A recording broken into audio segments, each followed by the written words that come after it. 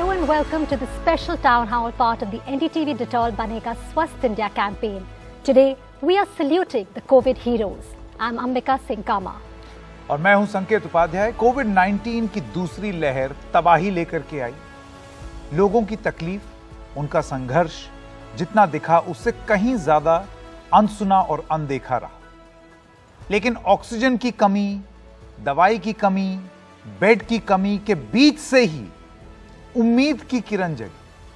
कुछ ऐसे अनदेखे अनजाने लोग जो इस त्रासदी में और इस त्रासदी के चलते अपने बन गए, जिन्होंने कोरोना की जंग में एक अहम भूमिका निभाई। They helped unite India in grief and pain, but with an overwhelming desire to help each other through the toughest of times. We've seen how our country has come together to fight the virus. Exemplary work is being done by organizations, corporates and individuals in these difficult times, and a new breed of heroes with an invincible spirit and deep compassion and empathy have rushed forward to help fellow citizens. आइए इन्हीं heroes को सराहें, salute करें, जिनके निस्वार्थ प्रयास से हम स्वच्छ, स्वस्थ और सुरक्षित हुए।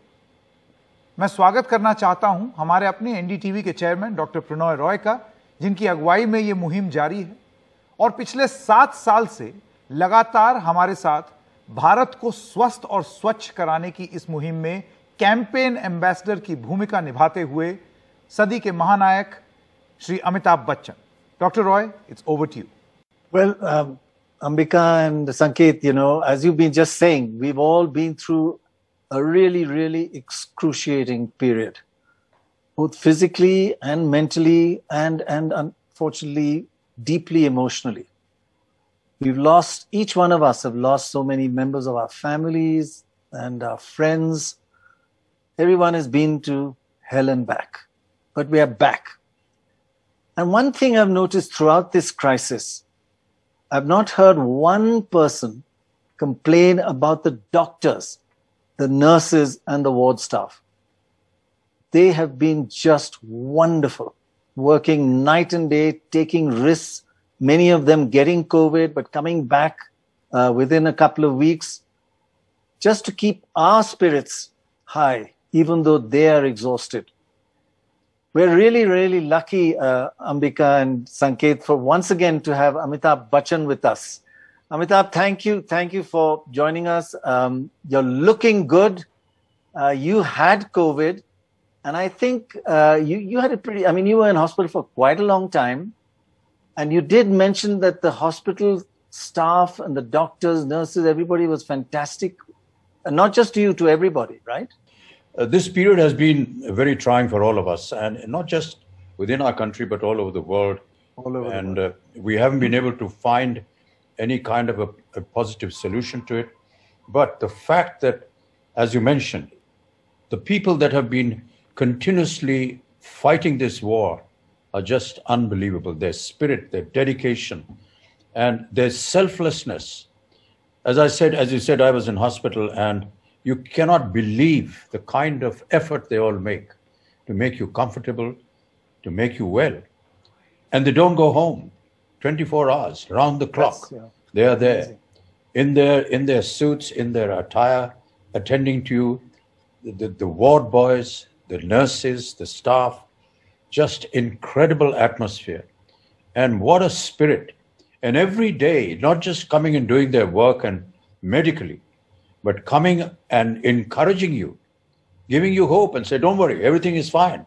Even though they know the blood reports, they know the reports every day, and they know things are going wrong somewhere, they will never say that to you. All they will say is, your reports are looking good, we are well, we are good. And somehow you just feel nice about it. Right. And that's what they've been doing, and really creditable. So, Sanket and Amitabh ji, this is superb. Absolutely. What a wonderful thought by NDTV to honor these people who really have been the backbone during this crisis. Really, we should all just close our eyes for a couple of seconds and just thank each and every one of our medical staff. God bless them all.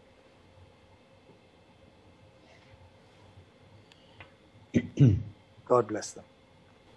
The second wave of the COVID-19 pandemic has been challenging for everyone. Thousands scramble for oxygen, hospital beds, and even crematorium spots. But as a nation, we also witnessed how people realized that the need of the hour is for humanity to come together and look out for each other and selflessly help those who need it the most. India's COVID-19 heroes, real everyday heroes who despite these difficult times came forward to help. Today, let's salute these extraordinary people who have emerged as saviors, helping and saving thousands. We salute their courage and compassion.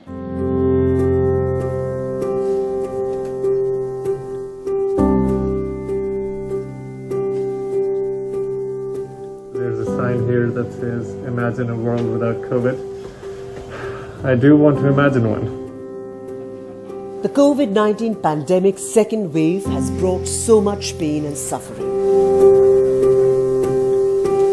But during these unprecedented times, we've also been witness to acts of kindness, selflessness and bravery as people have gone beyond the call of duty to do their bit to help humanity. The ongoing wave of COVID-19 saw thousands of citizens offer help and organize into volunteer groups as the country faced an acute shortage of medical oxygen, medicine supplies, hospital beds and other essential healthcare services. SOS calls and messages flooded social media platforms, prompting regular citizens to step in and help one another. We've seen how our country has come together to fight the virus. Exemplary work is being done by organizations, corporates and individuals in this difficult time. A new breed of heroes with an invincible spirit have stood up to help fellow citizens. Some people are going out of their way to provide oxygen facilities, pack food, services and ensuring that people are not fighting these battles alone. We salute these Corona warriors, those heroes who are leading by example and helping making this world a safer, better place. The point. They were leading by example. They didn't have to do this, but they thought of doing this. I would like to welcome Mr. Lakshman Narasimhan, the CEO of Reckitt, as well as Gaurav Jain, Senior Vice President, South Asia, Reckitt, to ask questions of them. Dr. Roy, it's over to you. No, I just wanted to thank both of you for joining us and for all the work you've been doing this year and all these years for society. Just tell us some of the initiatives you've taken this time. Well, firstly, it's an honor to be here and to partner with NDTV and with Mr. Bachchan and all of you to salute these remarkable heroes. I mean, we're a very small player in all of this, but our heart has gone out as we've seen the front line in action, the doctors, the nurses, the medical staff, but also just the remarkable number of people in the community who stood up to be counted. And so our heart goes out to all of them, you know, given what they have done. They have in a lot of ways stitched India together in so many wonderful ways. You know, at these moments in time, it becomes quite existential. You ask yourself the question, why you as a company exist? And, you know, we did, and we said we existed to protect, heal and nurture in the relentless pursuit of a cleaner and healthier world.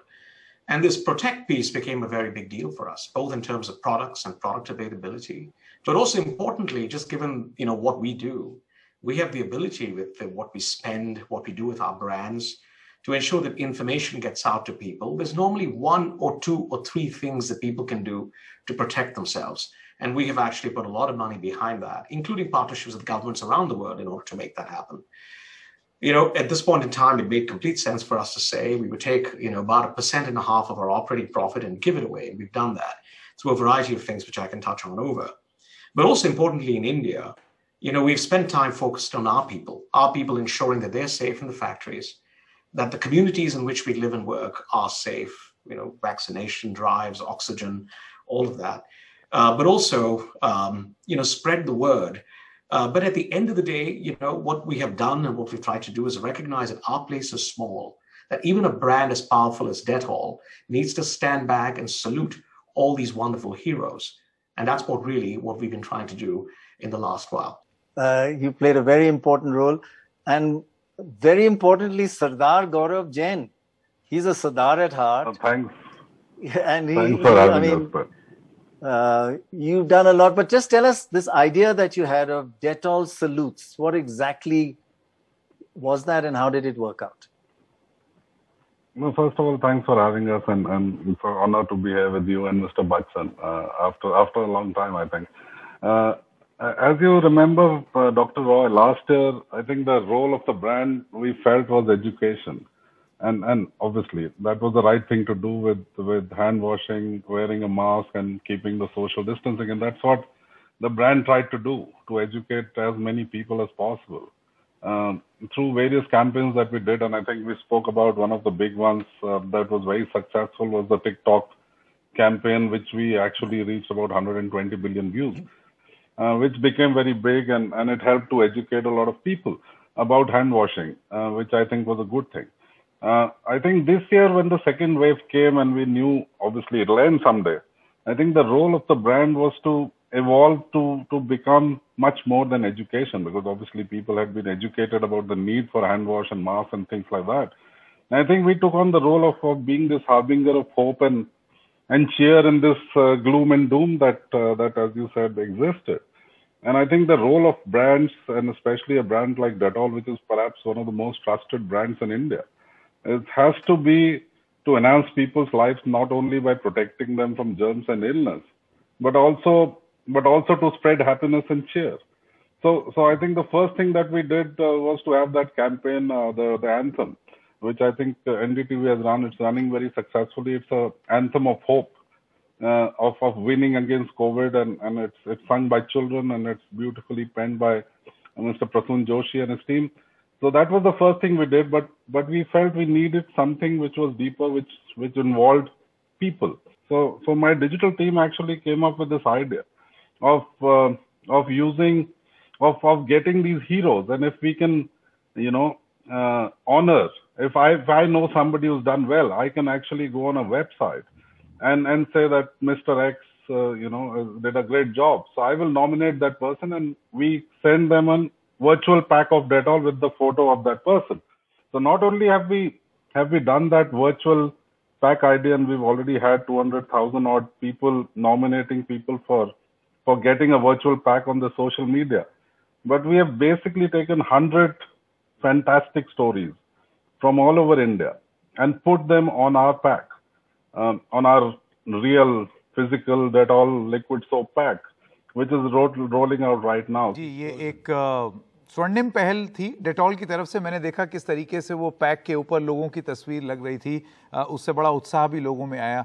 Joining us now is Dr. Randeep Guleria, Director AIIMS. Thank you so much, Dr. Guleria, for joining us. India's medical fraternity is so bravely fighting this battle against COVID, often at a great personal cost. When hospitals are overwhelmed and the system is overwhelmed, what does it mean to you as doctors to see the way humanity has responded to help each other during this pain and suffering? The last 1.5 years has seen a lot of pain and suffering. It's been a time of sorrow also, and many of us in the community have lost someone near and dear to us. For the health care workers, it's been a tough time. We've been working day in and day out, trying to really help people, and really realizing that medicine is both a science and an art. So the art of medicine in terms of empathy towards your patient, in terms of caring, becomes more and more important during a time like this. But what has also really been very heartening for healthcare workers is the resilience that Indian citizens have shown. They've all come together, no matter what be your background, whatever little bit one can do, they've all come together and really try to help as far as this pandemic is concerned. Whether it's supporting people in terms of providing food, whether it's medicines, whether it's oxygen, or whether it's doing simple things like getting masks available for people, or going to the extent of making PPEs, making ventilators. I think from industry to the common man, everyone came together, and I think this really showed the true strength of our country in terms of fighting the pandemic. You've also, Dr. Guleria, recently said that we need to focus on the lessons that we may have learned in the past and the possible third wave. I keep insisting on that, but I just feel that if there is the possibility of this third wave, what, according to you, are the biggest lessons that we need to learn? So I think there is a lot of learning that we've had over the last 1.5 years. Some of it is, of course, for the medical community in terms of treating patients and how best to provide care. But the biggest lesson that we've learned, I think, is between the first and the second wave. And that is what will really help us to prevent subsequent waves.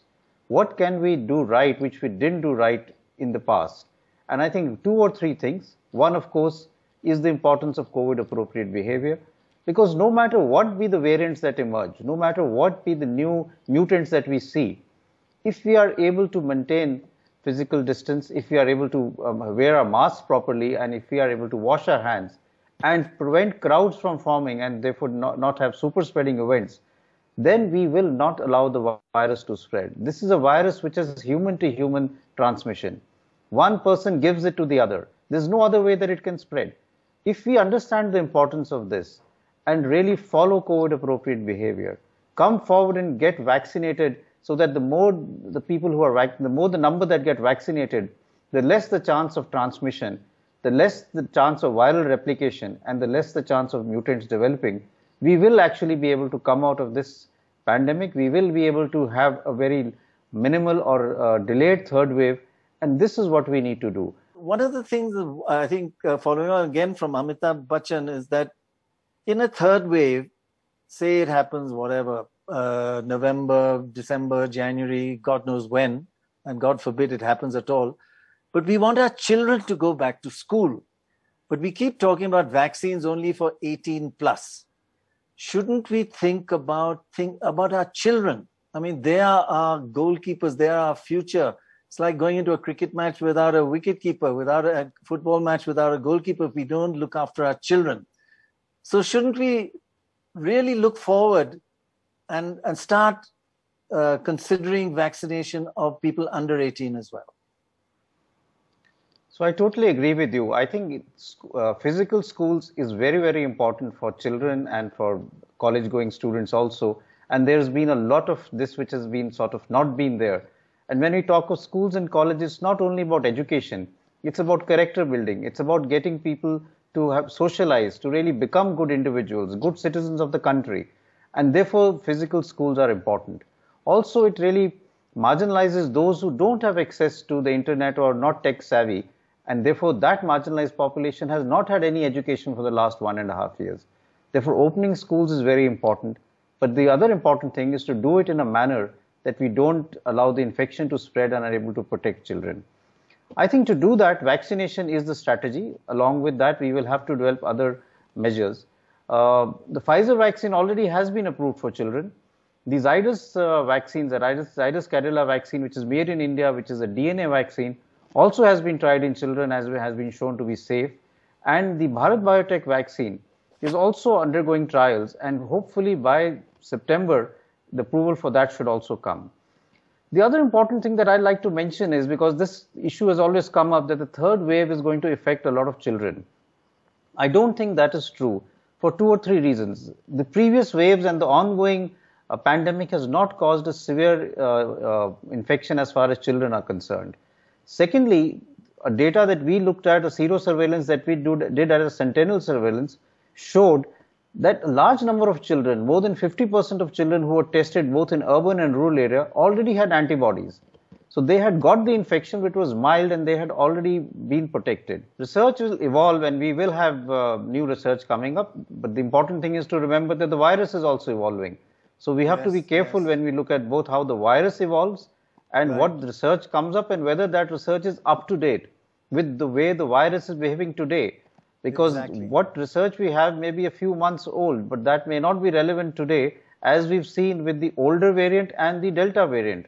The Delta variant was much more infectious and caused this huge spike that we saw in the second wave, unlike the first wave, which was with the original Wuhan strain.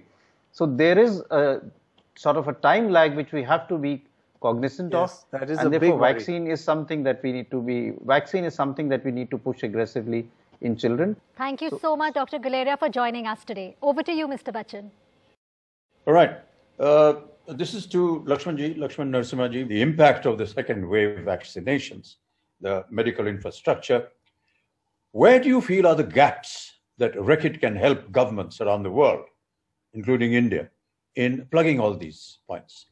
I think it's a very interesting strain of conversation we've just been through. I think that the one thing that's clear is vaccinations are hugely important. It's very important as well to really shore up the medical infrastructure. This is going to take time. In the time when that is happening, as we prepare for the third wave, it's crucial to get ready. Now, one of the things that we've realized is in this sort of intermediate phase, there's a lot of information that is very confusing. And it's not just about the vaccine, which is effective, which is not, which antiviral is correct, not correct. It's also in some of the practices. And what I've seen around the world is there's been a sort of a bit of a political spin on some of these activities.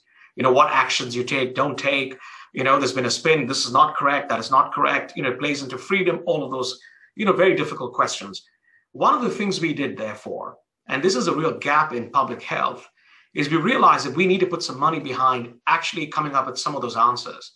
And we set aside about $25 million in partnership with Yale, with Harvard, with Cambridge University here, the London School of Hygiene and Tropical Medicine. Dr. Guleri has been very involved as well with AIIMS, with Tsinghua in China, but also National University of Singapore. And what we've done is we've actually established a bunch of postdoctoral fellowships in every one of these schools, and even more in Africa and others, in order to do research around how do you ensure we get ready around the science of behaviors and we understand what works and doesn't work. So they can actually be, it's not opinion, it's fact. So research that's going on. The second thing we are doing is, I think the point around schools is a very good one. And I think, as you know, for the last many years, we've been recognizing that building these clean habits in children is very important. Today, we stare at the fact that, 20% of people wash their hands after going to the bathroom worldwide. Now, during the pandemic, the sensitivity of this went up. In some countries, over 86% said we've adopted clean behaviors. But it's very important to instill this in children. So if you take India, we are now in 1 million schools in India teaching clean behaviors. So when kids go back to school, there is curriculum, there's practices, there's things that we have that will actually help them behave differently.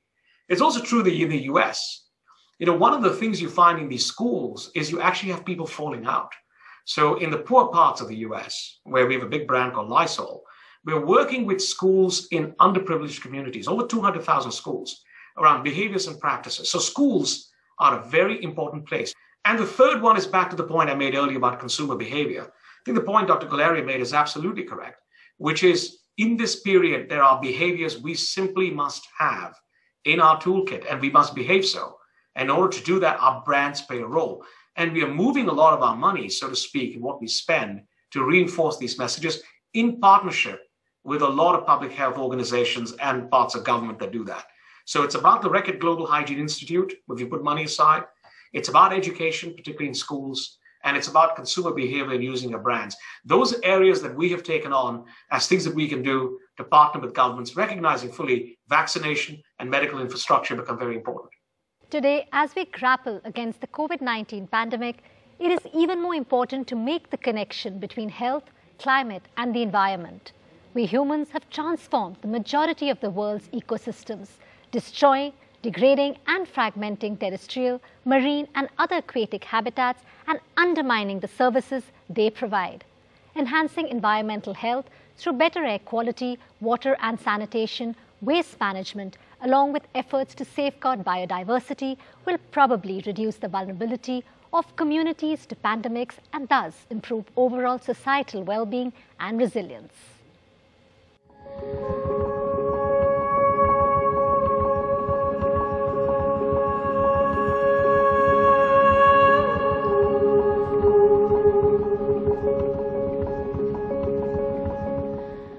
Today's COVID-19 global crisis is a stark reminder of the complex links between the transmission of infectious diseases and biodiversity. Biodiversity loss is associated with the transmission of a range of pathogens, while land conversion and wildlife trade bring more people into contact with potentially new diseases. We're hearing this term, zoonotic diseases. A zoonotic disease is an animal infection that's transmissible to humans that causes the disease in the humans. Could be a virus, could be a bacterium, could be a fungus or some other kind of an infectious agent. Whatever it is, when it passes from its non-human host into its first human, that event is called spillover, which is why my book is titled Spillover. If it spreads through a dozen or 2 dozen humans, we call that an outbreak. Maybe the outbreak can be controlled. If it's not controlled, if the virus or whatever is very transmissible and it spreads through a whole country, you've got an epidemic. If it makes it to an airport and spreads around the world, we have a pandemic, which is what we have now. All of these zoonotic diseases account for 60% of human infectious diseases. So this is not some obscure thing off at the fringe of medicine. This is central to human public health. Scientists estimate that zoonotic diseases account for 3/4 of new or emerging diseases in humans. Many deadly pathogens in recent memory, Ebola, HIV, dengue, SARS, MERS, Zika, West Nile, have taken this interspecies leap. At the end of the day, human and animal and environmental health are one and the same. And that must be the learning that we take away from this terrible pandemic of COVID-19 and the tragic suffering that we're seeing around the world, including in India, of course. As we degrade the natural world, we're chipping away at the very foundations of what makes well-being possible. That means our food, our water, the temperature regulations, economic growth, the roofs over our heads, the clothes we wear, all of that is provided by nature. So the pandemic has shown us that we really need to rethink our relationship with nature. While the origins of SARS-CoV-2 is yet to be fully established, it is clear that overexploitation of habitats and wildlife trade can play an important role in disease propagation, and it is important to recognize how important it is to protect the ecosystem, to protect ourselves. All right, Mr. Narasimhan, you have, I believe, a very significant partnership that is already underway, and that is for COP26, the UN Climate Change Conference in Glasgow this November. Reckitt will be the hygiene partner for this summit. What are you looking forward to achieving through your role in this summit? The COP26 is a massively important event, and it must happen because there's a bunch of governments, bodies, institutions coming together in order to debate the future as to how we attack climate change more broadly globally. And we were fortunate, I think it's the history. I mean, we've been in India with Dettol for 80 years, over 90 years over here in the UK. And so the UK government has picked us in order to ensure that there are protocols established so that the conference can happen in a safe manner. But that, to me, I think is the sort of nearing piece to it. The second piece is what Ambika just mentioned. Our objective there is really to make this connection between biodiversity and health. The more we harm the environment, the sicker we are going to get. And we've talked earlier about the fact that insects live much longer. 1 degree Celsius increase in temperature means insects live 6 times longer, and the bite is harder and deeper. And so we have to get this right. And we're working in various parts of the world on a whole bunch of decarbonization efforts, including inside our own company. But it's important at COP26 to reinforce this message of biodiversity and health. We simply must take care of the climate, because if we don't, it's going to make us sicker. Thank you, Mr. Narasimhan. We will have you back on the show, of course. But for the moment, thanks so much for joining us. It's time now to meet some of our COVID warriors whose compassion and generosity has meant the difference between life and death for lakhs of Indians. हमारे साथ दिल्ली का ambulance जोड़ा हिमांशु और twinkle Kaliya हैं। Twinkle और हिमांशु जी, आपको दिल्ली का ambulance जोड़ा कहा जाता है। आपकी एम्बुलेंस गंभीर रूप से बीमार लोगों को अस्पताल और शवों को शमशान ले जाती रही है। आप खुद कैंसर को मात दे चुके हैं, तो अपनी हालत भूलकर दूसरों को मदद आप कैसे कर पाए? ट्विंकल को जैसे डायग्नोस हुआ ब्रेस्ट कैंसर और उसका ट्रीटमेंट चल रहा था, पहले ऑपरेशन हुआ, फिर कीमो हुई, फिर रेडिएशन हुआ। डॉक्टर ने सख्त हिदायत दी थी कि आपको ज़्यादा से ज़्यादा रेस्ट की ज़रूरत है, क्योंकि वेन्स बहुत वीक हो गई। लेकिन जिस तरीके से इमरजेंसी केसेस आए, कहीं भाग दौड़ बहुत बढ़ गई लोगों की, भागम भाग अस्पताल की तरफ, ऑक्सीजन की कमी ऊपर यहाँ तक कई जगह से तो ऐसे फ़ोन आए कि 2 दिन हो गए हैं डेड बॉडी को घर में पड़े हुए, लेकिन उसे कोई उठाने वाला नहीं है। उस दर्द के आगे ना मतलब हमारी ये कोशिश थी कि हम मरहम रख पाएँ। सबसे बड़ा जो सुकून मिलता है, जो शांति मिलती है, वो ये मिलती है कि हम कई लोगों का जीवन बचाने में कामयाब हो पाए। डॉक्टर्स की हिदायत के बावजूद अगर ड्राइवर गया है तो मैं जा रहा हूँ एम्बुलेंस लेके, इवन मैं नहीं हूँ और फिर कोई इमरजेंसी केस आया या किसी डेड बॉडी को उठाने का केस आया तो ट्विंकल खुद बेड से उठ के एम्बुलेंस ड्राइव करके लोगों को हॉस्पिटल तक भी पहुँचाने में उसने संभव प्रयास किया और शवों का अंतिम संस्कार कराने में भी उसने अपनी पूरी ताकत लगा दी। और जब मैंने उससे पूछा कि तुम खाना बनाने के लिए तो उठ नहीं पा रही थी, तो तुम ये केसेस कैसे कर लेती हो, तो उसने कहा कि पता नहीं उस समय ये एनर्जी कहाँ से आ जाती है और वो ताकत कहाँ से आ जाती है। ट्विंकल जी, मैं आपसे सवाल पूछना चाहता हूँ। आपने परेशान लोगों को मुफ्त में एम्बुलेंस सेवा दी, जिसका अभी जिक्र भी कर रहे थे आप, जब दूसरी लहर अपने चरम पर थी, लेकिन आपकी ये एम्बुलेंस सेवा दरअसल कई साल से चल रही है। इसकी शुरुआत कैसे हुई? उनकी एज 14 ईयर्स थी जब पापा जी का रोड एक्सीडेंट हुआ, तो इन लोगों ने 6 से 7 हॉस्पिटल चेंज किए, बट कहीं भी इन लोगों को एम्बुलेंस नहीं मिल पाई। तो उस समय इन्होंने ये प्रण लिया था कि अगर भगवान मेरे को इस लायक बनाए तो ये सेवा जो आज ये परेशानी मैं देख पा रहा हूँ किसी और बच्चे को नहीं देखने दूंगा या किसी और फैमिली को नहीं देखने दूंगा।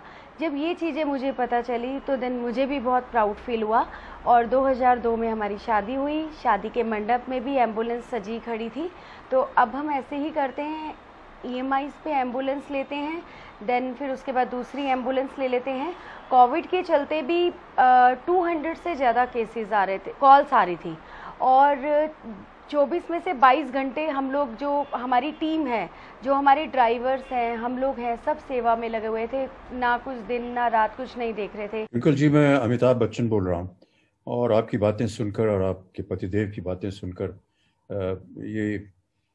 ये कहना हमारे पास शब्द नहीं कि किस तरह आपको बधाई दें, आपकी तारीफ करें। ये समाज सेवा जो आपने की है ये अद्भुत रही है और आप एक इतना सुंदर उदाहरण आप बन गई हैं देशवासियों के लिए कि मैं उसका बयान नहीं कर सकता हूँ।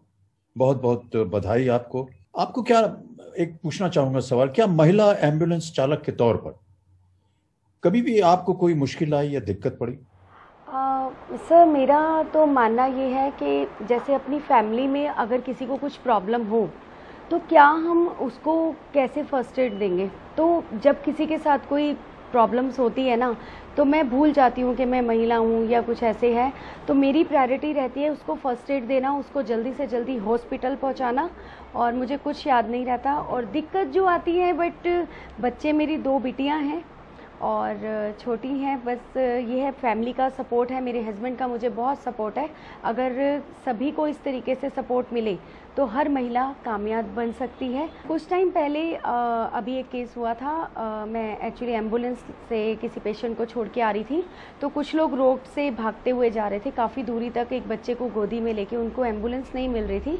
तो रेड लाइट पे ट्रैफिक में, दिल्ली का ट्रैफिक तो आपको मालूम ही है कैसा होता है, तो एम्बुलेंस खड़ी थी, तो लोग आए मेरे पास, उन्होंने पहले तो एम्बुलेंस देखी, फिर मेरी तरफ देखा, अरे मैम आप एम्बुलेंस चला रही हैं, प्लीज़ एक बच्चे को हॉस्पिटल तक छोड़ देंगी। मैंने कहा हाँ आप ले आइए, कोई इशू नहीं है, मैं छोड़ दूँगी। जब वो लेके आए तो 7 साल का बच्चा गोदी में बहुत कर्रा रहा था अपने मामा की गोदी में, और उसकी मदर थी साथ में, उन्होंने टॉवल में उसकी लेग को पकड़ा हुआ था, टांग को, और बहुत ज़्यादा खून बह चुका था। उस बच्चे को 3 मिनट और 52 सेकंड में हिंदू राव हॉस्पिटल, मैंने इंदर लोक से हिंदू राव हॉस्पिटल पहुंचाया। तो जब मैं गई वहाँ हॉस्पिटल में और जब सब थोड़ा ठीक हो गया, बच्चा हॉस्पिटल पहुंच गया, तो डॉक्टर्स ने मुझे कहा कि मैम आप इसको बहुत जल्दी ले आए, वरना इसकी लाइफ बिल्कुल नहीं बच सकती थी, क्योंकि ट्रेन एक्सीडेंट से उसकी लेग कट गई थी और आधे घंटे से वो बच्चा वहीं पे तड़फ रहा था और उसकी किसी ने हेल्प नहीं की थी। तो ये तो जब मैं उस बच्चे से 6 महीने बाद मिलने गई, तो वो बच्चा एक टांग से आया मुझे बाहर तक छोड़ने, और उसके फादर ने बोला कि बेटा असली अम्मी और अब्बू तो ये है, इन्होंने तेरी ज़िंदगी बचाई है, हमने तो सिर्फ तेरे को जन्म दिया है। तो ये मेरे लिए जो बात थी ना उनकी, वो अवार्ड से भी बड़ी थी। और यही चीज़ें होती हैं जो मेरे दिल को छू जाती हैं और मोटिवेट होके आगे बढ़ के मैं फिर से लग जाती हूँ सेवा में। क्या बात है, क्या बात है। बहुत बहुत बधाई और शुभकामनाएं हम सब की तरफ से। Thank you sir, thank you so much. All right, moving on now to our next COVID hero, Dattatreya Sawant. He's an English teacher and also an auto rickshaw driver. Mr. Sawant, thank you so much. You run an auto rickshaw ambulance service. आप मुफ्त में ये सुविधा लोगों को देते हैं, even though you haven't been able to earn from your teaching job because of schools being closed. ये आपने कैसे सोचा कि ये सेवा शुरू की जाए? जब मैं हमारी महाराष्ट्र में यानी पूरे लॉकडाउन शुरू हो गया 15 अप्रैल से, तब मैंने सोचा कि मुंबई की हालत बहुत ख़राब थी, सब जगह बहुत कंडीशन बिगड़ थी। इसलिए मैंने सोचा कि मेरा ऑफलाइन ऑनलाइन बंद है, अभी क्या करूं कि रिक्शा में धंधा भी नहीं है। लेकिन मैं अभी सामने जो कंडीशन देख रहा था बहुत दिक्कत थी, लोगों को अस्पताल जाने के लिए बहुत दिक्कत हो रही थी। समय पे एम्बुलेंस नहीं मिलती थी, कौन सी भी प्राइवेट गाड़ी वाला जाता था, एम्बुलेंस वाले आते तो ज़्यादा मुंह मांगे दाम देना पड़ता था। इसलिए मैंने सोचा मैं जिस स्लम एरिया में रहता हूँ उस स्लम एरिया में लोगों के लिए मैंने मेरे ऑटो का इस्तेमाल करना शुरू किया। ऑटो में थोड़ा चेंजेस किया और डे नाइट मैंने सेवा लोगों के लिए देना शुरू किया। ये मेरे लिए बहुत सौभाग्य, क्योंकि मेरी वजह से आज मैं 50 पेशेंट को अस्पताल या से घर या घर से अस्पताल सही समय पे लेके गया। ये मेरे लिए भगवान से भी ज़्यादा बड़ी बात मैं कर सका, ये मेरे लिए बहुत खुशी की बात है। जी दत्तात्रेय जी नमस्कार, मैं अमिताभ बच्चन बोल रहा हूँ और आपकी बातें सुन करके हम सब बहुत ही आभार एक बार फिर देना समझते हैं कि ये जो आपने सेवा की है अपने मन से, ये समाज के लिए और एक उदाहरण अच्छा बन जाएगा और लोग भी इसी तरह उनका व्यवहार इसी तरह हो। हमने कहीं पढ़ा था दत्तात्रेय जी कि आप थोड़े चिंतित थे, आपके जो विद्यार्थी हैं, स्टूडेंट्स वगैरह हैं, उनके लिए, क्योंकि शिक्षा जो है वो आप स्वयं देते थे उनके सामने बैठ कर। अब क्योंकि लॉकडाउन हो गया है और इस तरह की व्यवस्था उपलब्ध नहीं है, तो जिसे कहते हैं ना ऑनलाइन लर्निंग, इंटरनेट के द्वारा आप सिखा नहीं पा रहे थे उनको। अब ये फिर से एक ऐसा वातावरण बन गया है जहां पर बोल रहे हैं कि एक दूसरा वेव आने वाला है कोविड का। तो अब आपके जितने भी विद्यार्थी हैं, स्टूडेंट्स वगैरह हैं, वो क्या करेंगे अब, और कैसे आप ये अगर विपत्ति मानी जाए तो इसको दूर करेंगे?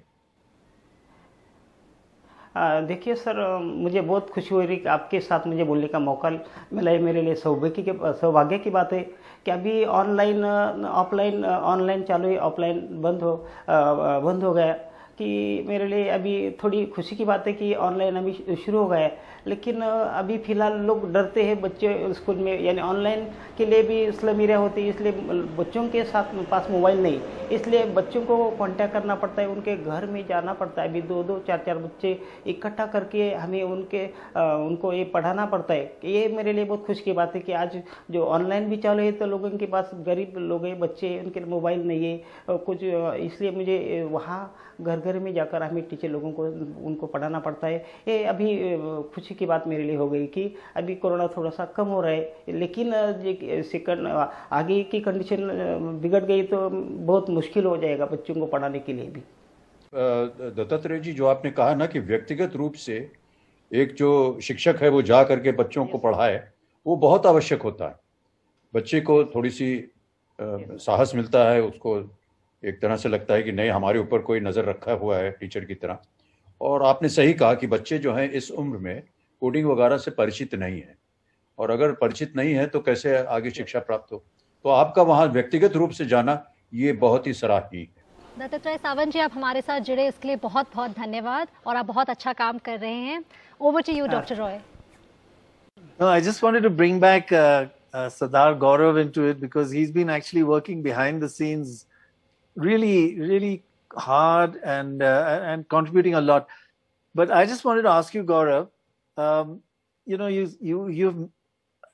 you have had many ways in which you've saluted and thanked our COVID heroes, some known, some unknown heroes.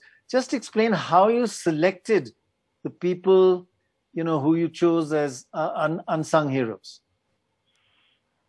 Yeah, Dr. Roy, I think once we decided that we need to do something to salute them, I think from a brand like Dettol, we need to be sure that we are giving out the right stories, because obviously we don't want anybody who's undeserving to come in, and we are not the experts in finding these stories. So we were very lucky to find a partner in a publication, a digital publication called The Better India.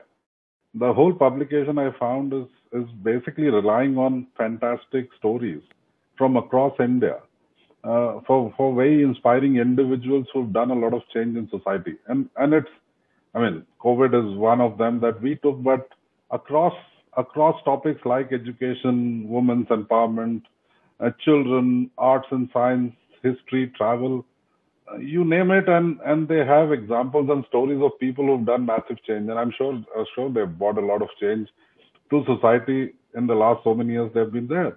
So basically we went to them and those people with their people across India have curated these stories for us. And they brought these stories after researching them and brought it to our people who have both selected these. And we've basically had a difficult decision, I believe, to make of choosing 100. And that's how we went there. Gaurav, this is Amitabh again. These are, of course, extremely extraordinary stories that you've been collecting. And what is really honorable is that you're posting them on your packs and not just giving them a lot of importance, but perhaps inspiring many others to come forward and do similar work. What kind of response did you get when people saw their photograph on your products? And is there somewhere where we can read about these people, their stories, including the ones who sort of didn't make it to your bottles? So Amit, one is we started the digital activation, as I said earlier. We started it last month, where people can nominate people on, and you get a virtual pack. You don't get the physical pack. But that started a wave of obviously feedback for us, and we have been overwhelmed in the last 1 month with all positive feedback that has come to us. I mean, I've even got letters, physical letters, but a lot of emails and a lot of posts on our social media, Instagram or Facebook sites. So it's all been fantastically positive, and we are very happy and thankful to people for that. And as you said, it's not about these 100 people. It's about spreading the message. It's about spreading that positivity across society, and that is the bigger aim. So on the pack, you have a photo and you have a 4-line message at the bottom of the pack, which shows that, for example, for Twinkle G, I would assume it will say something like she and her husband give a free ambulance service to COVID patients. So you can see the photo and what they did across packs. So we also have a website called DettolSalutes.com. So a web page called DettolSalutes.com, and all these 100 stories are there. Yeah, I have a few people on my social media. So if you could send me those stories, I'd be very happy to put it out on my blog, on my Twitter, Facebook. Thanks for that. We will impress these people and provoke more interaction. Thank you, Mr. Jain. I would like to now introduce cricketer Jaydev Unadkat, who has played for India and is with Rajasthan Royals. Jaydev ji, IPL के announcement से पहले ही आपने ये तय कर लिया कि 10% आपकी आप जो कमाएंगे, आपकी आमदनी जो है वो स्वास्थ्य व्यवस्था सुधारने में, जो लोग जिनको जरूरत है उनको वो जाएगा. ये फैसला आपने क्यों लिया? It wasn't about कि ये आईपीएल शुरू हुआ या आईपीएल खत्म हुआ तब मैंने डिसाइड किया. टू बी ऑनेस्ट, हम लोग जब से कोविड शुरू हुआ है लास्ट ईयर से, तब से I think not just me but सब लोग, जो लोग प्रिविलेज थे, सब लोग कुछ ना कुछ हेल्प करते आए हैं. But looking at the severity of the situation, जब आईपीएल स्टार्ट हुई थी और उसके बाद जो 1 महीना था, which was very difficult for a lot of us, तो वो सिचुएशन की सिवियरिटी से हम लोग को ऐसा लगा कि we should come forward and create an awareness amongst at least us who are privileged enough to be here in this position. उनके लिए एक मैसेज दे सके कि यही टाइम है जब हम लोग आगे आके जितनी हो सके उतनी मदद कर सके. तो एक वो चीज थी जो हमारे सबके मन में थी. not just me, but my family as well, because it's a decision that is taken in the family, right? So I think that was the motivation that gave us, the belief that अगर ये time पे हम लोग नहीं कर पाएंगे तो it doesn't really matter बाकी कितना भी कर सके, बाकी कितना भी बोले. Amitabh, was it very difficult for you to continue playing away from your family, away from home? You must have been worried about them seeing what was happening around you. So in this kind of a situation, was it difficult to kind of focus on the game, on the cricket match, and perform to your best abilities? Was it difficult? I think not really, because when we are out there on the field, nothing else matters. And us as cricketers, we are professional enough to know that we are responsible towards our duty of playing for our teams as well. But having said that, yes, it was stressful at times. I had COVID in my family. My mamaji suffered from it. He was hospitalized. My wife Rinni's grandmother passed away due to COVID. So she was traveling with me as well in the IPL. So we were away from the family and we were talking on phone to them. We couldn't, come and console anyone as well. So those were the things that I think was happening with everyone, because it wasn't just me. I think a lot of other players were in the same situation in our team. So it was the same in all the teams, and it was a difficult time. Let's not think that we were in a position that not just us but our families were in the bubble. It was just the players who were in the bubble. The families were outside of it, and they were a part of the struggle that the whole country faced at that time. So it was a little stressful at times, but not when we are out there on the field playing. Thank you, Jaydev, for joining us. And now let's meet our next COVID hero, Dr. Harmandeep Singh Boparai, who returned to his hometown, Amritsar, from New York to help with the growing number of COVID-19 cases. After working as a frontline worker in New York during the first wave, he's now training nurses and doctors regarding the COVID protocol in India. Tell us, Dr. Boparai, what made you decide to place your life in New York City on hold and fly back to India to serve your country? We've been fighting this war against this invisible enemy for more than a year now. And it's a global war. Whether the front is New York or back here at home in Mumbai or Amritsar, it's the same fight. And with all that we learned, and I learned with my experience fighting in New York, if I were not able to bring it back home to India, to my people at a time of crises, it wouldn't have been worth it. So it was really a no-brainer to come back, since things got so bad here during the second wave. Harmandeep ji, this is Amitabh Bachchan. As a doctor, you were on the front lines of this war last year in New York. This year, you've been on the front lines in Amritsar and Mumbai. How different have the two experiences been, and are there any lessons from one for the other? Nice to speak to you, Amitabh ji. The actual day-to-day is vastly different, because we know the healthcare infrastructure is very different in New York versus in many parts of our country. But there are so many similarities. One of the things you quickly learn is that we all here share the same humanity. And when you look in someone's eyes, especially your patient or your colleagues, and see them at their most vulnerable, then you get inspired to see them as you, and you transcend the fear. And that's been one of the great lessons that we've learned across. And it's been one of the great honors of my life to work with people who, in some cases, literally given their lives to help others. And I don't think there's any greater service than that. That's wonderful to hear. Very, very truthful, very laudable. Thank you so much. I appreciate it. एक छोटे से break के लिए रुक रहे हैं, लेकिन ये मुहिम जारी रहेगी, तो कहीं जाइएगा नहीं, देखते रहिए NDTV।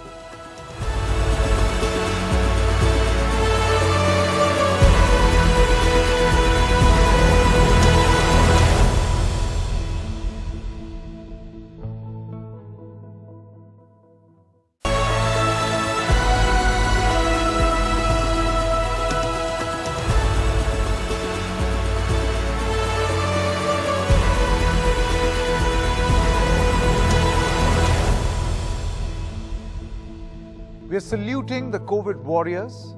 Our next COVID hero is Miss Ronita Sharma Krishna Rekhi, who has offered her breast milk for newborns who have lost their mothers to COVID. Among the many appeals for help have been appeals made on behalf of newborn infants who have either lost their mothers or whose mothers are in isolation. And we believe, Ms. Rekhi, you have offered to breastfeed these newborns so that they get the nutrition they need. Ms. Rekhi, how did this start? Hi, everybody. First of all, thank you very much. So this all started one day when I was, I was just sitting down and going through my Twitter account, and I read about a little baby who lost his mother to COVID, and there was an appeal, I think, from one of his family members that they needed human milk because the baby was a premature baby, and when it's a premature baby, a lot of them don't take formula milk. And when I read that, and I felt, because that time I was in Guwahati, my hometown, I had gone there to deliver my baby. And at that time what happened was that, cases were really increasing in Assam, in Guwahati. And I was like, and I thought to myself, maybe, there is some child out here who must have lost a, mother or must be in need of breast milk. And that is when I thought that I would also, want to contribute because, being a new mother with a new baby at home, I could not go out. I could not do anything. I was feeling helpless because I remember last lockdown, with whatever little we could, as a society, as a responsible citizen, I went out and did my bit. But this time I was a new mom and I thought this is the only thing that I can offer. And I said, I just put it out on my social media saying, if there's any baby in Guwahati, if you come across any baby who's in need of human milk, I am there. I will be, I'll be more than willing to breastfeed that baby, or I'll offer them my milk. And this is how this whole thing came up. Ronita ji, this is Amitabh Bachchan. I just Namaste, sir. want to thank you and namaskar, and really want to congratulate you and applaud this very unique gesture on your part of breastfeeding a child who has lost his mother to COVID. Thank you so much. This must have been a very difficult decision, not just for you, but for your family as well. Because as you just said, you yourself were feeding your own child, your own infant. Yes, sir. Was the family in agreement with what you were doing? And are there certain risks that get involved when you're feeding your own infant? Sir, I'd like to say something. So with the moment I read this and I shared it on my social media, my husband came out and he read it and he's like, you wrote this that you are going to offer your breast milk, or, you want to nurse a child. Are you sure you want to do this? I said, of course I am. And I just looked at him and I said, are you okay about it? He said, I'm just absolutely okay about this. There is no harm. And for me, the biggest thing is that we say that our children must learn how to share. And when my baby will grow up one day, I will tell her that, the biggest sharing that I could on her behalf was my milk. And my family has been very, very supportive. I lost my father last year when I was 2 months pregnant. And I'm sorry. And I had my brother. So me and my brother and my husband, we were there in Guwahati. And they were very happy and proud about this decision. And then my in-laws were very supportive. Even they were okay about it. And I don't see any risk in it, sir, because as I'm nursing my child, of course, I have to follow a few hygiene. But otherwise, there's no risk, because the way you're feeding your own child, you can feed other baby also. And at that time, I didn't think about the risk. I didn't think about anything. All I thought was, maybe if there's any child out there in need, I can be of some help. That's about it. That's wonderful to hear this from you, Ronita ji. And I'm sure that the millions of people that are watching this program will be full of praise for what you did. Not just what you did physically, but how mentally you were able to cope with this, and the rest of your family and your in-laws and their support. In today's world, which is fast disintegrating, is wonderful to hear somebody like you saying that how supportive your family is towards what you're doing. Thank you so much. That's really wonderful. Thank you, sir. All right, we are also joined in by Dr. Marcus and Dr. Raina. They started Meds for More. This is a facility to collect and redistribute unused medicines. Absolutely unique. I want to welcome you two. Thank you very much for joining us. You started this initiative in May. That's about 2 months ago. And you've already collected. Now, it's very hard to put medicines in this way, but different medicines weighing up to 125 kilograms, and these were unused, unexpired medicines. Now, this is astounding. Can you tell us, how did Meds for More begin? Thank you very much for having us. And let me begin by sharing that, yes, it is difficult to quantify, but we're probably approaching the 1 metric ton mark now. It's significantly increased since we last spoke. During the first wave of the pandemic, I was a frontline volunteer working in the slums here in the city that I live in, Mumbai. And I got to see firsthand the challenges that this virus had, both in terms of people's lives on their health, but also the livelihood effect in terms of the cost of medicines and the economics of it. And so during this wave of the pandemic, the second wave, as my wife and I were thinking how we could help people, one afternoon, a member of our domestic staff, he called to say his son had been diagnosed with COVID. And he said, "Can I show you the reports?" I said, "Of course, come." And as we were talking about how we may help, I suddenly realized that in the building that we live, I had 3 patients that I had been treating for COVID, and they'd recently come out of their quarantine. So I put a very simple message on our building group asking anyone with any leftover meds to send it to our home. And if it was okay, then we would make it available. And that's how we saw that if one building could come together to help save one life, then just imagine what a locality could do, what a city could do, or now indeed what the country can do for herself. Well, that's wonderful to hear. This is Amitabh Bachchan. So this is extremely noble. It's a very noble cause that you and your wife are doing and have done. And what a wonderful example you set for the rest of the world and for the rest of the people within India, is to go out and help people. Dr. Raina, if I can just ask you, from what I've just heard, there's been a exponential expansion in the amount you've collected and distributed. So are you thinking of going into other areas besides Mumbai and going into rural areas and areas where it's more difficult for them to get medicines? Absolutely. So our mission has been to collect the medicines from big cities like Mumbai. We are now in 10 other cities across India. We started in Mumbai, but we are now actually active in 10 other cities. The idea is to collect the medicines from the cities where we have access, where there is affordability amongst people, and then divert these medicines towards rural areas where there is less access and affordability. So the way that we do this is very simple. We have a website whereby someone can log in and they can choose to either donate medicines or become an ambassador to collect medicines for this particular initiative. And from there, once the collection has happened, we have 4 to 5 collection centers in every city that are a part of Meds for More.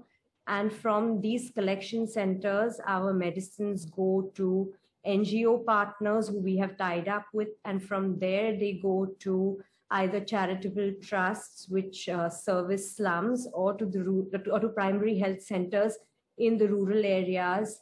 And then from there on, they reach the people who need them the most. Dr. Raina, I just want to ask one That's thing. great.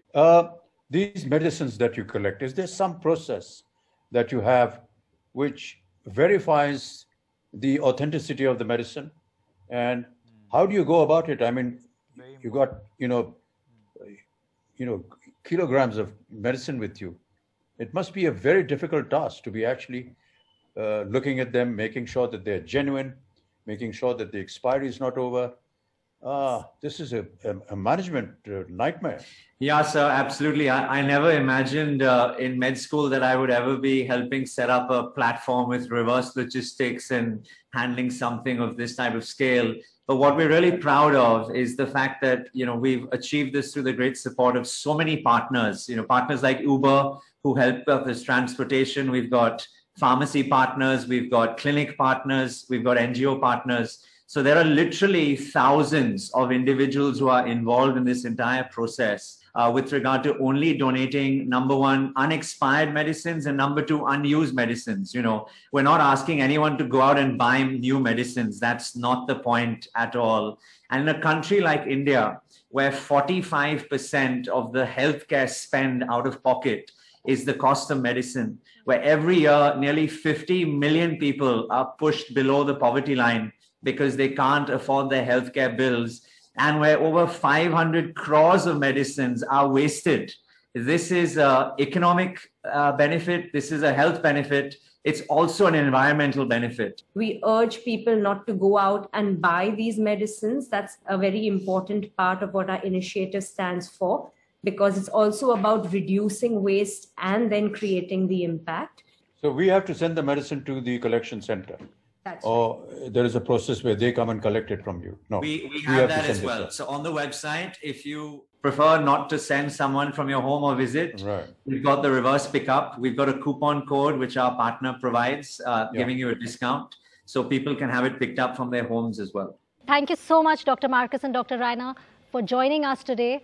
And now let's see, India is expressing its gratitude to these everyday heroes who helped unite India in grief and pain, but with an overwhelming desire to help each other through the toughest of times. Their kindness and bravery is surely an inspiration to each one of us.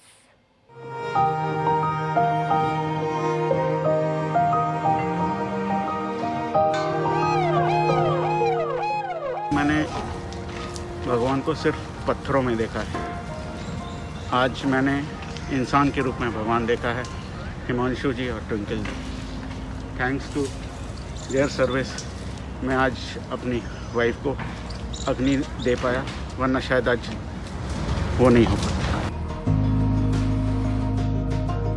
From the banks of Mother Ganga, I am glad to honor and applaud all of our India's COVID heroes.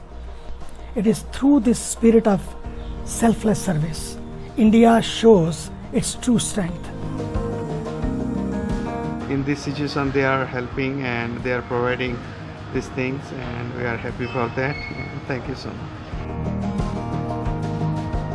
जो काम कर रहे हैं ये ईश्वरीय शक्ति से काम कर रहे हैं।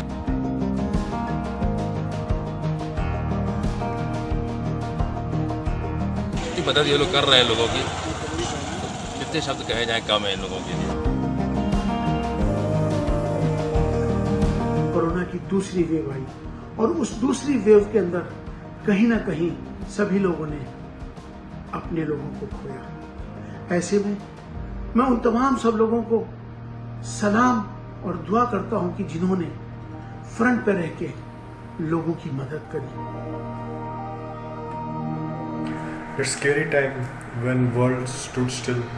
Every human, be it rich or poor, had no freedom. Our hearts filled with wishes. Every COVID hero deserves lots and lots of love. Salute to every COVID super.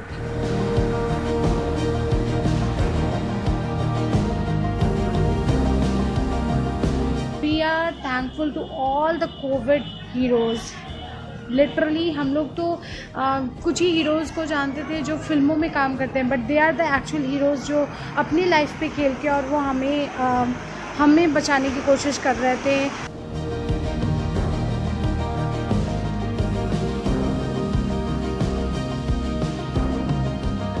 All right, joining us right now is Dr. V.K. Paul, head of the National COVID-19 Task Force, member of the Niti Aayog Health, and also the chairman of the Board of Governors of Medical Council of India. We also have Dr. Sangeeta Reddy. She's the Joint MD of Apollo Hospitals. Dr. Paul, क्योंकि आपकी हिंदी ज़बरदस्त है तो मैं कुछ सवाल हिंदी में पूछना चाहता हूँ। जिस किस्म की स्थिति हमने दूसरी लहर में देखी, उससे क्या कोई बड़ी सीख है जो हम ले सकते हैं? क्या एहतियात जनता बरते या क्या एहतियात और तैयारी सरकार रखे? ये सारी बातें जो आपने कही, यही बहुत बड़ी सीख है। हमने सेकेंड वेव से ये सीख ली है कि कभी भी अपनी गार्ड हम लोअर नहीं कर सकते। We cannot lower our guard. This virus is very smart, very mischievous. It comes in waves. Europe is experiencing now an early uprise. Once again, we still have a long way to go. And till such time that we are protected hugely with vaccine coverage of a high order, we have to be even more vigilant. Even beyond that, perhaps there is a journey to be covered. So the biggest lesson of the two waves that India has experienced, and more than that the world has experienced, is do not lower the guard. What does it mean? It means individual behavior above all. If I wear the mask, I am protected. And when I am protected, the virus does not go through me to somebody else. It is my duty as individual to myself, but then it is also my duty to do so for my family members, for my community, for my nation, for my society. That's individual responsibility. Likewise, to maintain social distancing, to avoid crowds, to create situations which spread the virus, because virus loves parties, virus loves human beings, virus loves crowds. At the system level, optimum testing, contact tracing, isolation of patients, isolation of positive cases, containment zones so that we contained the virus in a locality, in a localized manner. Do not allow this virus to go to other parts of your city or the village. And then above all, to be ready, fully ready and over ready to look after patients when they become sick. And to be ready in that sense would mean that our facilities are ready, our ambulance systems are ready. We have enough intensive care units and we have enough care that can be provided. Human resources are available. But also we learned that there is a real place for home care in the first wave as well as in the second wave, that a large number of people can also be looked after at home.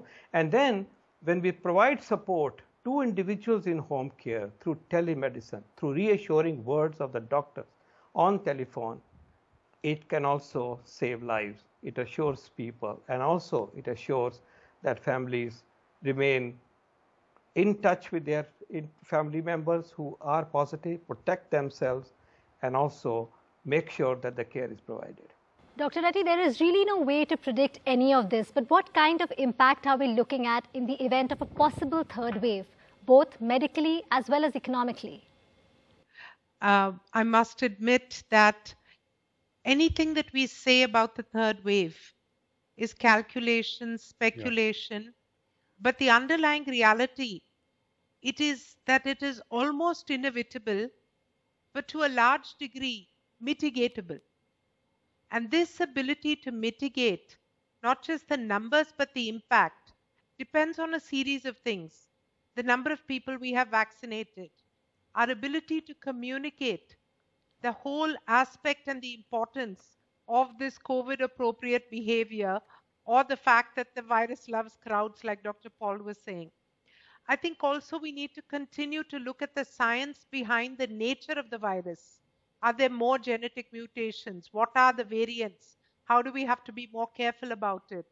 What do we do about individuals who had been vaccinated but now their immunity is coming down once again? Do you need a booster shot? What type of shot? And has the immunity of those who have been infected already, has that come down? So all these factors are complex but need to be continuously monitored, and a combination of this scenario is really what will prepare us for the third wave, in addition to, of course, the most important thing, which is medical readiness. The people, the infrastructure, the medicines, the oxygen, these are lessons we've learned, and they're lessons that we must translate into infrastructure and readiness on the ground so that not a single life is lost. There is so much to be done and so many people ready to do it. So, programs like these just enable a readiness, inspire people to come together, to stay more alert and to keep our country and our people safe. Thank you for all your views that you've just spoken of.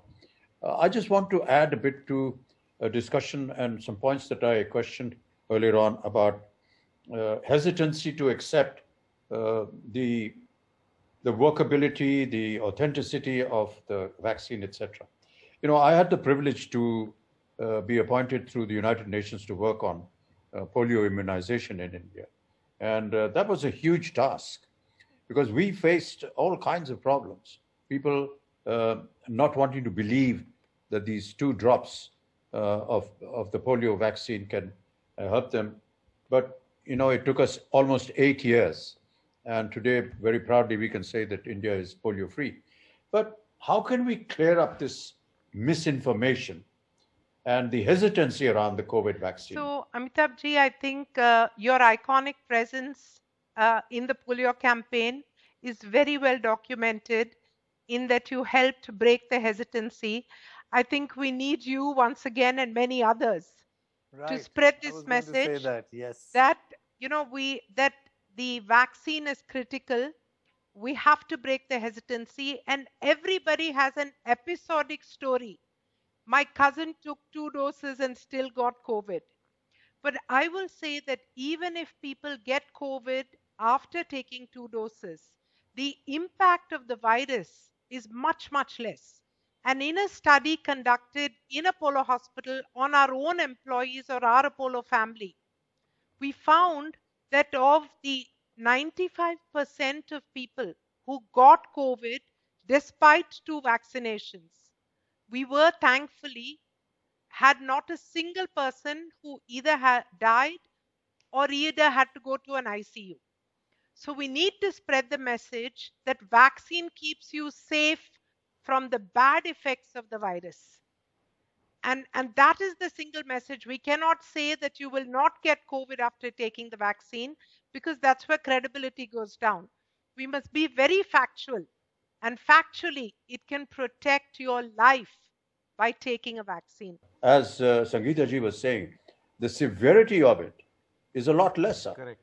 And that needs to be told. Okay, you may not again get it, or you may get it again, but it may not be as severe as it was, and you will be saved. And that's the other point that I was talking to NDTV earlier on, is that one of the things, Pranay, that we need to talk about is what is the mortality rate and percentage that is present in India today? And how does it compare with the rest of the world? And I can tell you that we are doing 1,000 times better than the rest of the world. And everyone thinks that we are the villains, we are the culprits. We are not. India is great, and we are able to do that. Don't compare us to the rest of the world, because the rest of the world does not compare with the mortality rate that India does. And that credit goes to our, that's thanks to our doctors, our frontline warriors, who are able to achieve this kind of work. That's what we need to say. Yeah. And I thank you on behalf of all the healthcare workers for acknowledging that, Amitabh ji, because everyone has worked so hard. Dr. Paul as well as Dr. Reddy, thank you very much. I think it is very, the whole gist of what has been said right now is sahi jankari, sateek jankari. You want to end vaccine hesitancy, give the right information. Right. Don't tell people, just take it. It'll save your life. No, give the right information. I think that is very, very important. All right, joining us now, Aditi Hazra, Associate Epidemiologist at Brigham and Women's Hospital. For our viewers watching tonight's show, Dr. Hazra, can you explain to us what genome sequencing is? Because again, at the core of what is happening is information, and a lot of people get confused as to what really this is. And why is this very, very important with regard to the virus that causes COVID-19? Thank you. Thank you for the opportunity. It's good to be with you. Genome sequencing allows us to look at all the 30,000 pairs of letters that make up the virus's sequence. As the virus spreads, it can mutate. Most mutations are not harmful, but some variant strains arise, and these variants can have a mutation in a critical region of the spike protein of the virus, that can make it more transmissible, that can make it evade treatment and impact vaccines. But what we know is, as was just said by Dr. Reddy, the vaccine is effective. It is a shot of hope and a shot of science. We need the vaccines, and with the vaccines, the variants can be defeated. But what sequencing allows us to do is to track it, to say where is it spreading, how to identify new variants, and then we can control those specific areas. And we can also have clinical sampling to allow us to know how, if it's affecting a certain age group, people with a certain comorbidity, or certain symptoms are more severe. So that is the importance of genome sequencing to better track, identify, and control the variants. Aditi ji, this is Amitabh Bachchan. Thank you so much for joining us and Thank you so giving much. us all the inputs. I have to admit that I'm not so knowledgeable or intelligent enough to know what genome sequencing is. And of course, that is something that I hope to learn after this program. But how can we tell this to a common man? Because we know, and that you believe also, that this kind of genome sequencing or viral surveillance is something you're already looking into, and you want to scale it up in India through your volunteer group called India COVID SOS. How will this work? How will you be able to explain to people? How will you explain to the common man what this means? Thank you, Amitji. It's such an honor, sir, to be with you. I would first say that the health of each of us depends on the health of all of us. And what genome sequencing is it tells us a story about the virus. The virus is made up of letters, and it has a spelling error that makes it more contagious. So we need to know, where is it more contagious? You have a grandchild. I have a niece. They are too young to be vaccinated at this time. So we need to protect them by understanding the variant, which one is spreading faster, and how we can control it. So that is why we need to do the genome sequencing, to track, identify new variants, to understand the behavior of the variant, and if it's affecting certain ages or certain populations more, and then we can control it. If it's in one part of the country, if it's in a rural part of the country, then we can implement or bring resources to that region. And what we know is that majority of the sequencing has been done in the cities. My goal is to help scale rural surveillance and to have more representative sampling throughout the country. It is just like getting a diagnostic test. Then that sample is sent for sequencing. So the diagnostic test tells you if the virus is there. The sequencing tells you the entire storybook of the virus. And one page is mutated or ripped out. So that is what we are trying to fix. Let's say we're running a race. You want to know which one is running faster. So that's what I would say. We are trying to catch the one that is running the fastest. Thank you very much, Ms. Hazra, for that detailed information. Joining us now, Nobel laureate Kailash Satyarthi, as well as Dr. Amit Sen. He's a child and adolescent psychiatrist and director and co-founder of Children First. We're also glad to welcome back Lakshman Narasimhan, CEO of Reckitt.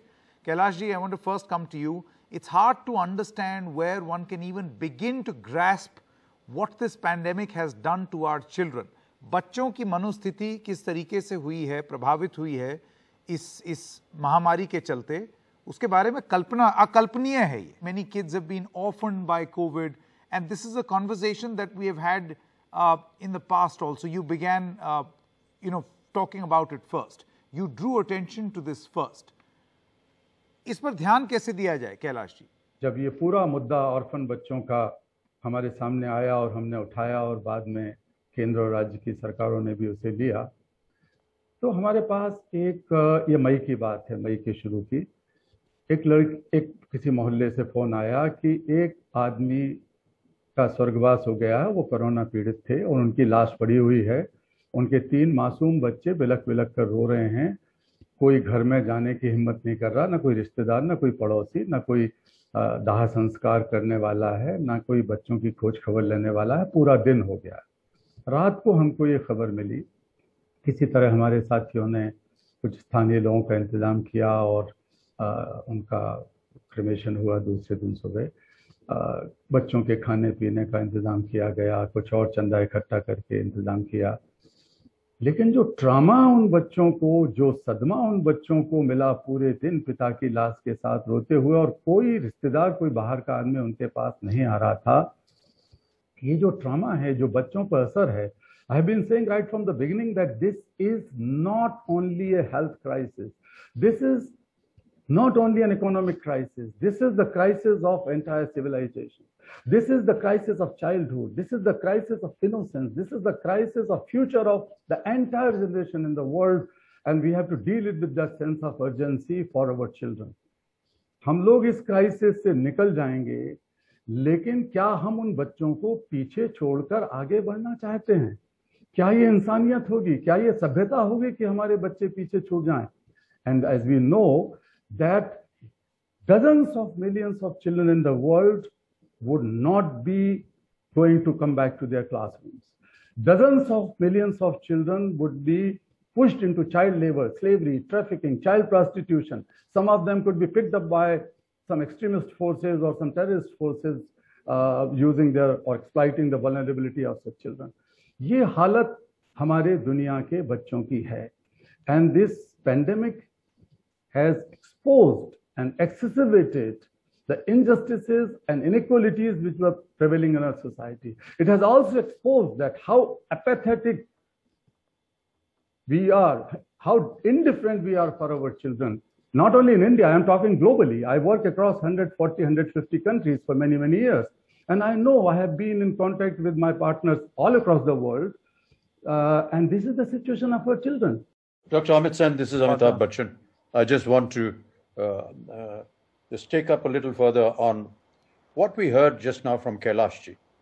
I had the great privilege to spend time with him on one of my shows earlier on some years ago, where he briefed us and told us and educated us on what was going through and what was happening to the children, and how he himself and his entire team had to struggle, sometimes in very difficult circumstances, to meet up these children, to save them.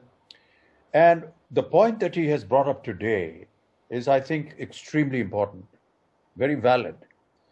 The children are going through some kind of a psychological trauma as well, along with the trauma of the disease. How do you as a doctor feel about the psychological impact that this is happening and the mental health of our children? So thank you, Mr. Bachchan, for putting the question so well, and I'm inspired indeed by Kailashji's experiences and the way he's encapsulated the whole pandemic and the impact on children. And I completely resonate with this idea that this pandemic is a global disaster. And unlike other global disasters, like we've had massive disasters like the tsunami and the Gujarat earthquake, this is not a one-time thing, because those disasters often come and create havoc and death and destruction, and then leave us to at least pick up the pieces and rebuild our lives. But this is just ongoing, and it never seems to end. Every time we try to raise our heads, it knocks us down. So indeed, the experience of everybody, particularly of children, adolescents, teenagers, has been traumatic, deeply traumatic, particularly those who are in the forefront of facing it, whether it is through deaths and devastation in the family, or complete loss of livelihood, and so on. So it is imperative that we try and look at it from different lenses. So there are two things that I would like to highlight, and the knowledge or the ideas that I'm bringing here is really a collective knowledge that we've gathered in the last 1.5 years in working with families, with children, with schools and colleges, with NGOs and some government agencies. And what we have figured is that it is not just the fear, anxiety, and the devastation that the virus has caused in our lives, but it is also the lockdown, which has had an equally severe impact on children's mental health and development.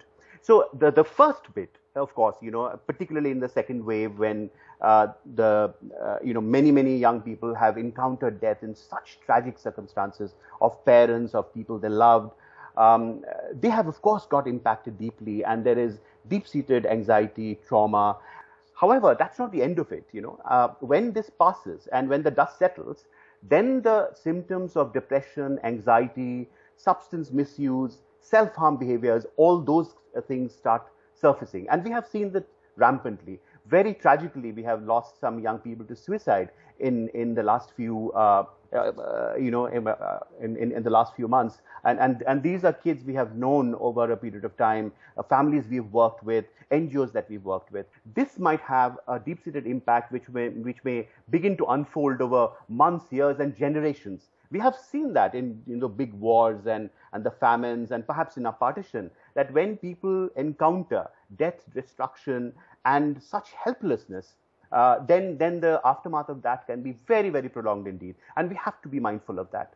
The second part, of course, is the lockdown itself, which has caused children from, staying at home, not having any avenues or connections with the outside world, and school, which is a vital, part of their growth and development. I mean, how do children grow up? The little kids will go up, go out to the parks, they will go to their play school, they will interact with other kids, they will learn how to play, learn language and social skills. For the last 1.5 years, none of these kids have had that. The slightly older kids are the ones who are probably, looking forward to going back to their football coaching or the guitar class, the new friends that made. And yet the older ones, the adolescents and the teenagers, they are missing out on the rites of passages, going from one phase to the other. Like so many, millions of children who completed school in the last couple of years have not been able to go to college.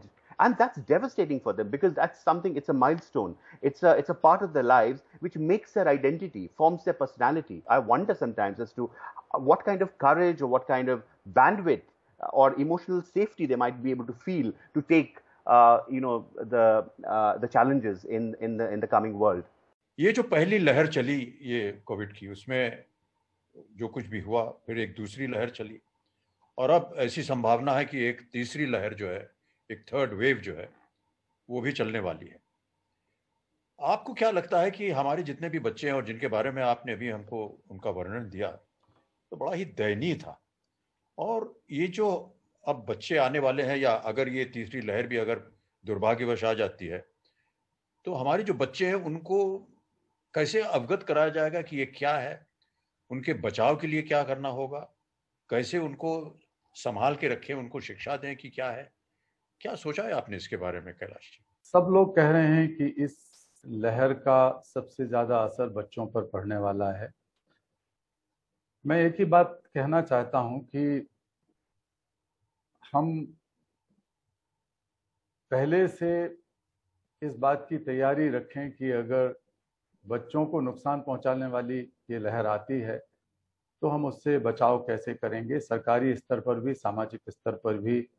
मैंने कई बार कहा है और आदरणीय प्रधानमंत्री जी को पत्र लिखकर कुछ सुझाव दिए थे, जिसमें हमने कहा कि ये जितने भी चाइल्ड केयर होम्स हैं पूरे देश में, सरकार के और गैर सरकारी इंस्टीट्यूशंस, CCIs जिन्हें कहते हैं, जहां 10, 20, 50, 100, 200, 500 बच्चे रहते हैं, उनमें सबसे पहले ये सुविधाएं और साधन मुहैया कराए जाएं। ऑक्सीजन के सिलेंडर्स और ऑक्सीजन के जो इक्विपमेंट्स हैं उनसे लगा के दवाइयाँ और बाकी चीज़ें, वहाँ के कर्मचारियों को, कार्यकर्ताओं को इस बात के लिए प्रशिक्षित किया जाए कि अगर एक भी बच्चे पर असर होता है तो बाकी बच्चों को कैसे बचाया जाए। कम से कम एक अस्पताल हर जिले में इस तरह के बच्चों के लिए रखा जाए। अगर अभी से लहर का असर होता है तो वहाँ वो सुविधाएं हों, वो डॉक्टर्स, नर्सेज इस बात के लिए तैयारी रखें, खासकर जो बच्चों के चिकित्सक हैं उनकी तैयारी होनी चाहिए। और अगर तीसरी लहर नहीं भी आती तो भी अगर हर जिले में एक बच्चों के लिए अस्पताल डेडिकेटेड हो पूरी तरीके से, तो बच्चों की बीमारियों का इलाज उसमें संभव हो सकता है। एक और बात मैंने प्रधानमंत्री जी से निवेदन किया और देश के प्रत्येक सांसद को अलग से चिट्ठियां लिखी, अलग अलग चिट्ठियां लिखी और कहा कि इस समय जो हालत हुई है ऑक्सीजन की, हॉस्पिटल बेड्स की, दवाइयों की, हर तरह की जो मारामारी पिछले 2 महीनों में हमने देखने को मिली अप्रैल मई के महीने में, उससे हमें समझ में आता है कि स्वास्थ्य के मामले में एक बहुत ही बोल्ड और एक बहुत ही बुनियादी सुधार की जरूरत है। और इसके लिए सबसे अच्छा मौका अभी है कि हम स्वास्थ्य को मौलिक अधिकार का दर्जा दें हमारे संविधान में। कई जगह देखने को मिला है कि युवाओं में, नौजवानों में, बच्चों में, स्टूडेंट्स में उन्होंने सोशल मीडिया का जबरदस्त इस्तेमाल किया है। उनके अंदर का जो करुणा का सागर है बाहर निकल के आया है। एक दूसरे की मदद के लिए, खासकर जो बच्चे इधर उधर की चीजें सोशल मीडिया पे करते थे, वो प्लाज्मा ढूंढ रहे थे, वो ऑक्सीजन ढूंढ रहे थे, वो बेड ढूंढ रहे थे। ये हमारे देश की ताकत है और युवाओं के भरोसे पर हम लोगों को बड़ा कार्यक्रम बनाना चाहिए। स्कूलों की बात भी है कि अब स्कूल जब खुलते हैं तो स्कूलों को व्यवस्थित तरीके से खोलने का एक रोड मैप बनाया जाए। एक सरकार को, राज्य सरकारों को भी और केंद्र सरकारों को भी रोड मैप बनना चाहिए कि स्मूथ और चाइल्ड फ्रेंडली तरीका हो उसका। The attention that Kailash is drawing is extremely important. It's very important, and it needs to be addressed on an almost like a war footing, because we're going to lose our next generation if we don't do that. So Lakshman, thanks again for coming and doing so much for this campaign. We've seen what can happen when you're caught unawares. You think you've got victory, and then another wave happens, then another wave, and it seems to get worse and worse. Now, what is Reckitt and Dettol doing to prepare itself and all of us and the communities it works for with this possibility of a third wave coming? What are you planning right now? As we have looked at the situation, and we've learned a lot over the last 18 months, and we think about how we get ready for it, we've really sort of broken it down into 3 parts. And I think the model we're using for ourselves also applies in some ways to the various communities that we are engaged in. The first one is really to prevent or slow things down. And that comes through the behaviors for us, ensuring our brands communicate the right behaviors so people learn in a simple manner. The other thing is ensure product is available, but also that we partner with a variety of organizations, be it schools, be it local communities, to ensure people understand what the behaviors are that are needed in order to slow things down while we get what's done right with regard to vaccines, what's done with regard to some of the antivirals that are being developed. And schools are a real place of focus for us in terms of how we navigate that. The second element of this is, even though we may prepare and we will slow things down, sometimes there's an unexpected variant that could come and you've got to in some ways respond. And there we've got to move at speed. Now, last time when all these things have happened, we've sort of used just the sheer energy of people, the entrepreneurship of people. But at this point in time, we've learned a lot. We've learned to be much more organized about it. And we focused on our supply chains to ensure they're agile, they're quick. And the investments have been made so we can respond quickly. Furthermore, because we've learned things about how to respond, the playbooks that we have built are being shared around the world. So that's the second area, which is how you respond and respond quickly. And the final thing is, one of our core values as a company is joining forces to win bigger. And what we mean by that is we have got to ensure that we've got the fabric, the partners, the communities, other companies all together to strengthen, the core fabric that we have, because the response cannot be done by one company or by one institution. We all have to come together. We all have to be united. So it's about preventing and slowing it down. It's about responding very quickly when things go wrong. And third is just ensuring that we're building connectivity through information. I think I love the push on, clean up the information, provide it to people so they know what really matters versus what doesn't. And you can't do it alone. You have to partner with various organizations, including with people like you at NDTV, to ensure that people understand what needs to happen. That's how we are preparing for any eventuality. Right. Amitabh, I just wanted to, you've been talking a lot and very correctly about a possible third wave and that we haven't beaten this enemy yet. And it takes me back to something a message that was sent to us by the great Muhammad Ali, the greatest boxer of all time. And you could call this virus a rope-a-dope virus. Why? Remember in 1974, the biggest fight, Ali versus Foreman in Zaire. It was called Rumble in the Jungle. And Foreman was a formidable enemy. And what happened? What did Ali do? Every time Foreman came at him and, punched him left, right, he just lay still. And he said, watch out for people like that.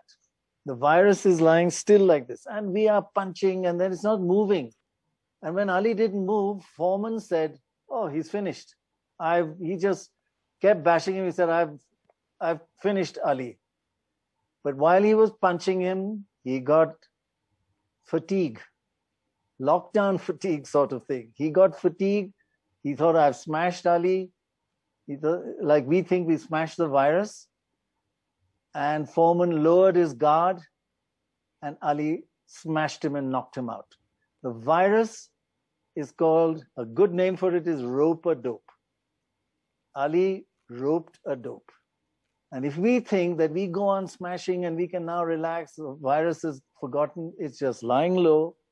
And Ali's message is never, never take these kind of people for granted. These kind of viruses, these enemies for granted. Yeah, thank you. Thank you, Pranay, for this. We do remember this incident. You remember actually, it, yeah. Actually, rope-a-dope was a term he used because he was taking the assistance of the boxing ring rope. Yes, yes. He would always swing back onto them and then swing back again. That's how the term came about. Correct. But yeah, he's done many wonderful things and given great examples. But before we end, I just want to go back to Pranay, something that I mentioned earlier on, that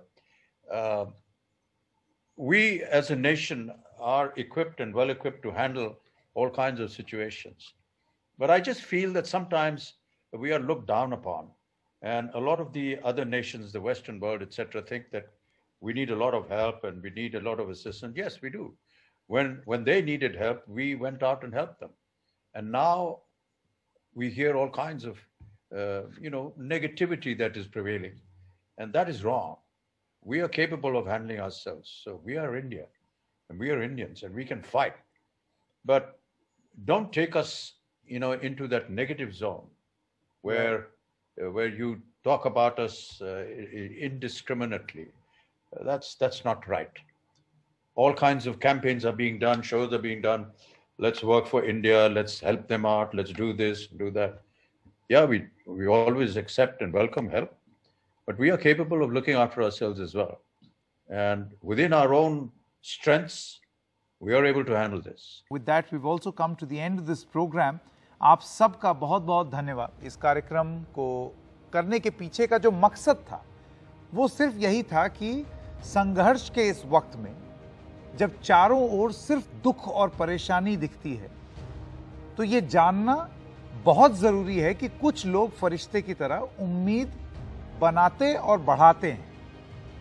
उनकी अच्छाई का जिक्र करना ये भी हमारा कर्तव्य है। आप सभी का बहुत-बहुत धन्यवाद। Thank you all for joining us and here celebrating and acknowledging the efforts of India's true heroes.